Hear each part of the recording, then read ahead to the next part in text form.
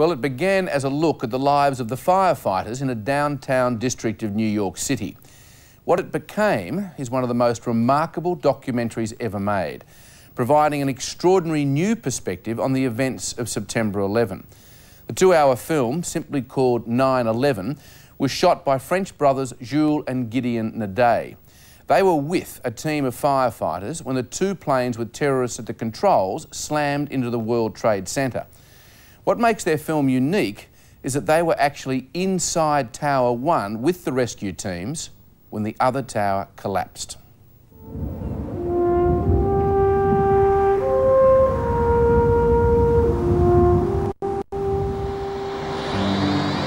It was 8:46 in the morning.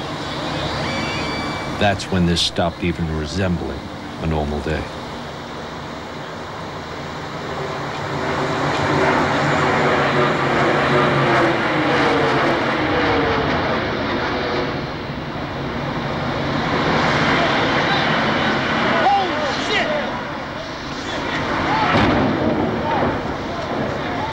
Right then and there, I knew that this was going to be the worst day of my life as a firefighter.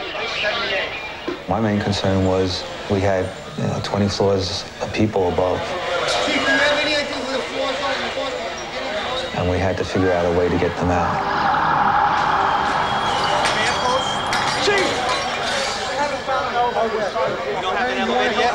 As it turned out, we had no usable elevators.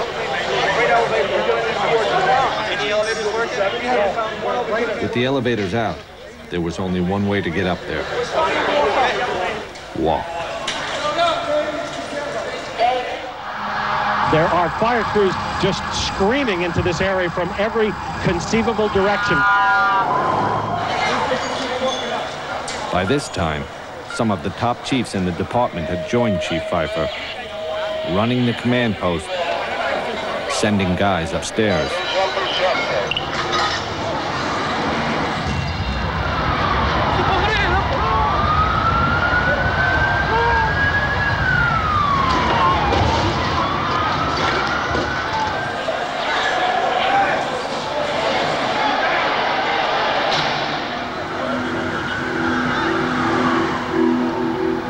The stairs were crowded. People were coming down burnt. Upstairs in Tower 1, the guys from my firehouse were now 10 floors up and climbing. If we did talk, it was to the people coming down, trying to comfort them, tell them it's all right, get out, stay calm. I want to use the lobby as 7 as a triage. The chiefs didn't want anyone going through the lobby doors. First, it was because debris was falling outside. Then, it was people falling. It was just before 10 o'clock. A little over an hour since the first plane hit. Firefighters from all over the city were inside those towers. Hundreds of them.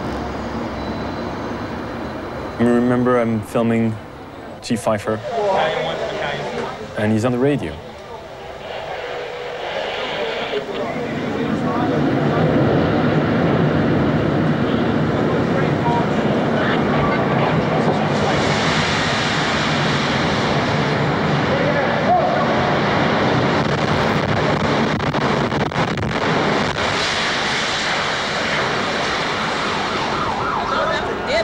The South Tower was gone.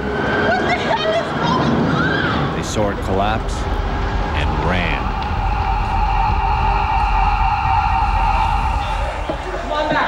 Anybody down?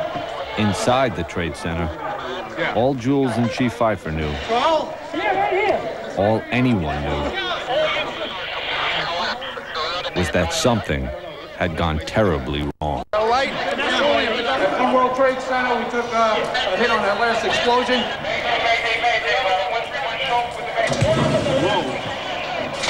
By this time, Chief Pfeiffer had found a safe exit. We walk north. Just trying to figure out what took place here, and then try to gain some control. And there was just a sense that this wasn't a good place to stay. Come on, opposite! Basically, Everybody was standing right in the shadow of Tower 1. It was 10:28 in the morning. And this huge roar.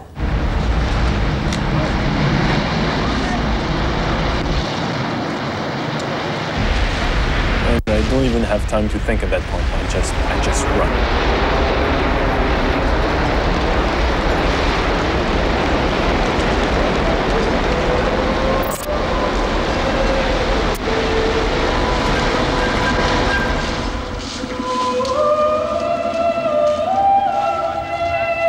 Everyone's asking me, what happened? What happened? I said, hell. Hell is what happened. Yeah, chilling stuff. And after seeing all that, it's hard to believe that every one of the firefighters from Engine 7, Ladder 1, came out of that day alive. More than 340 colleagues in other units were not so lucky, including the brother of Chief Joseph Pfeiffer. He died when the first tower collapsed. And when that documentary went to air a few hours ago on the CBS network in the United States, it was used to help raise funds for the firefighters' families.